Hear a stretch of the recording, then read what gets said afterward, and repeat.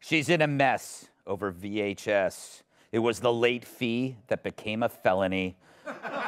I could do this for a living, you know, as a crime narrator. A former Oklahoma resident, aren't they all, recently learned she'd been charged with felony embezzlement over a videotape she failed to return in 1999. That's over 21 late years of adult fees. Late fees? Adult fees? What were you renting? Oh, my God.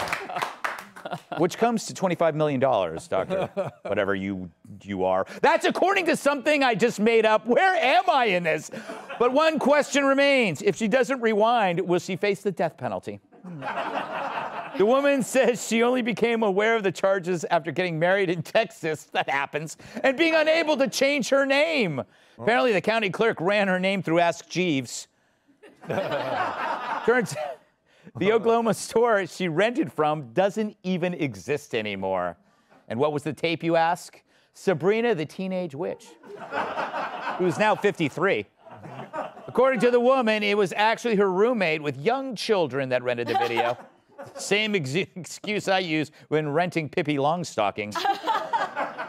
But once again, children are the source of all evil. We've been talking about this for a month. The only show that talks about this. The charges have since been dropped, but it got me thinking about all the tapes I failed to return over the years because I just wanted to hold on to them forever. For example, Barbie and the Diamond Castle, one of my favorites.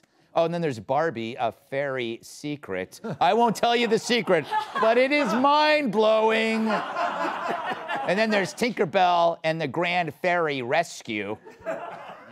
That was exciting. And, of course, Deliverance. So,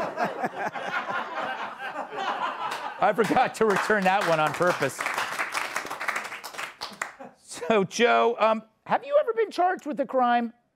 Greg, I was once charged with loitering, but I was acquitted when I convinced the jury I was actually lurking at the time.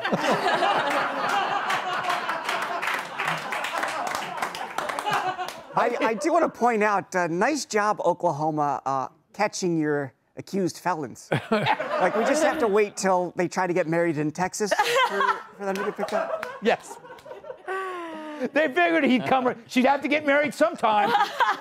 And they have a lot of good communication with other states in case this happens. Because, yeah, not so much the murderers, but if there's anybody with an unreturned VHS tape who's getting married, put us on high alert. It's so confusing. There've got to be tens of thousands of videos outstanding. Oh, are you trying to cover yourself, Dr. No, I want to declare guilt right now. I mean, I don't want them to find me. I'll tell you, my kids had some video games. I'm sure we didn't turn back. Listen, don't do the crime if you can't do the time. What are we in for? But didn't he, like, it's been a long time, Jonathan, but why would you were a priest at the time. Were you renting movies? Were you allowed to rent movies? Not the type that you were obviously renting. Because you saw that VHS tape and immediately adult. You went adult on us. It was very awkward. I didn't understand it, but then I looked over and I saw Kat, and she kind of filled me in. I explained it. Yeah, explained, and it was helpful. But no, I've never rented a VHS. No, really? I don't think so. What would you? That is incredible. That was my entire 80s and 90s was like going there, which leads me to this obvious question. I could talk about this for hours, Kat. Wasn't there a way that, didn't they have a deposit? I always remember there would be a deposit, and if you didn't turn it in, they would just charge you or something. Yeah. I don't know. I'm concerned. You're the expert on this. You flew to Blockbuster on our dime. I did. I guess I'm just confused. If this applies also to library If that was your defense stuff. for every story, we'd be screwed. Yeah. Well, how do you not know you're a felon? Because I don't know. Am I a felon? I don't know.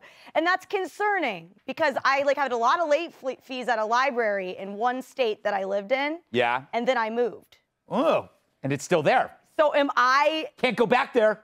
You can't go back to that state. Look, I would have, in the words of the, I didn't pay, the words of the grandmother from Happy Gilmore, I would have, but I didn't have any money. So I moved. Am I gonna? And that was the reason for moving, were the overdue fees. There were so many fees, and I just said, I'm moving. Why didn't you just return the books? Well, because my life was really sad and complicated and tumultuous, and I just didn't get around to it. Oh, okay.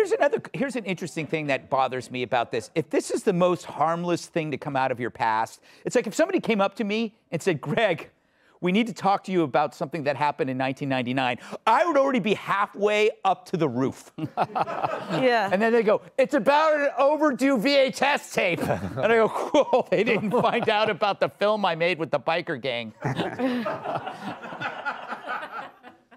Or maybe they did. It did make it to VHS, I'll tell you that much. I'm with Kat. It's confusing because everyone in this room feels like, well, I must have some outstanding debt. They need to come get me. But God forbid if the government owes you money. Yes. Then no one's there. No, you'll never hear from them. No one's chasing that down. All right. Up next. Great point, Dr. That's why he's a doctor. We think.